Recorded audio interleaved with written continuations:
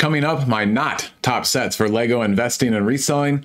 Let's see what sets are recommended for us to avoid.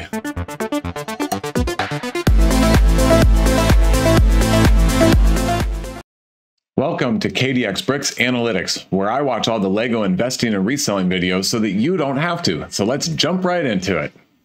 Cumulatively, I've watched 29 videos across 9 channels with 154 Lego set mentions, and for the Lego investing and reselling YouTube videos that I watched that had been posted from July 16th to July 31st, there were only 4 more Lego sets added to the blacklist. And no, I'm kidding. You know, I definitely agree that most of these sets are really not worth investing in at all, but 1 or 2 of them on the list could be of interest, and I talked about that in my last not top sets video. So I'm just going to look at the 4 new sets since no sets got an additional mention. So this whole list here in the table all have enthusiasm scores of 0, and they all still just have 1 mention. So the first of the 4 new sets from the last couple of weeks are set 10272, the Manchester United Stadium, and this set looks really good, but like the other stadium sets, very narrow audience, and they're just so large, so absolutely not worth the investment. Second up is the Adidas Original Superstar shoe, set 10282. It's ugly. You get 1 shoe. I don't get it, and I actually really like Adidas, but I don't get this at all. And next up is the Camp Nou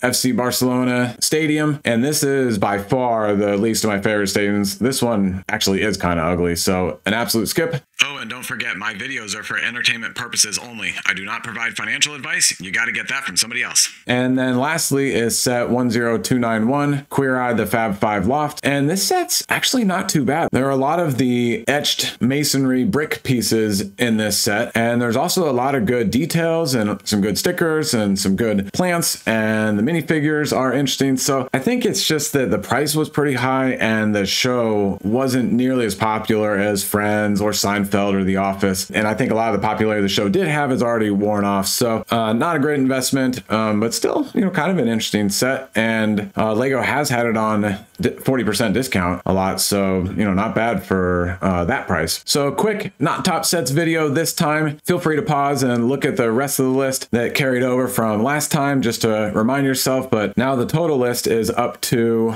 18 sets, and we'll see how many more get added in future videos. So that's a wrap on this video. I will see you in the next one.